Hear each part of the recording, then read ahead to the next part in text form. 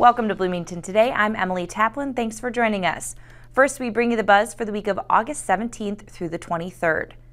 Thousands gathered on the East Lawn of Civic Plaza to celebrate the LGBTQ+ community. I'm who I am, and I think that's worth fighting for. The second annual Bloomington Pride was Saturday, August 13th. There were kids' activities, music, entertainment, and so much more. I think that when a city has it, it's less of a large gathering and more of we are representing our community separate. It's not a divide of the communities, but it's definitely like we have queer people that live here and we have people on the entire spectrum that live here, and here's a chance to represent you in our local space. So as a kid, I grew up in a small town in Wisconsin. I'm a transplant, I know, but I didn't have any of this. And being able to have it as an outlet, not only for entertainers or people of different gender identities who are looking to express themselves, but it also gives our kids a chance to also see that if that's where they are going to be and that's who they were born to be, then it's okay and there's a community to celebrate it with them. And I stand firmly behind all of that. Making sure that these kids and these young adults and other, even older adults, everybody can see that it's important that we recognize the beauty and diversity and the culture of your own city. Because look at this. This is incredible, and beautiful.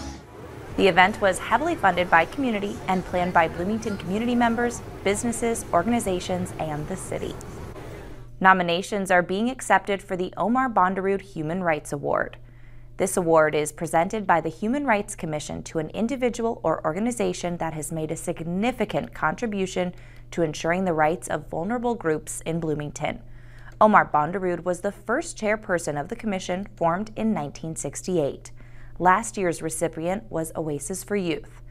To learn more or nominate someone, head to blm.mn/Bondarud or call the number on your screen to request a paper application.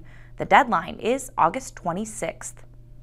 Take a break from your week and soak in the last days of summer at the final Midweek Music and Market of the season.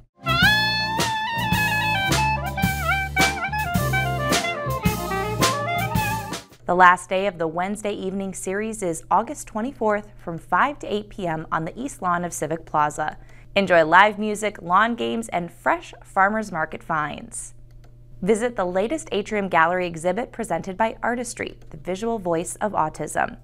The Minnesota artist is Harrison Halker-Heinz, who examines reflective surfaces in his photography. Heinz uses his art to express what it feels like to live with autism. The visual voice of autism runs through Sunday, September 11th at the Atrium Gallery at the Bloomington Center for the Arts. That is the buzz on Bloomington Today for the week of August 17th through the 23rd. If you would like to watch other stories from the show, go to the Speaks playlist. There you'll find Bloomington Public Health celebrating National Breastfeeding Awareness Month, plus your weekly check-in with Mayor Tim Bussey and the Council Minute. Thanks for watching.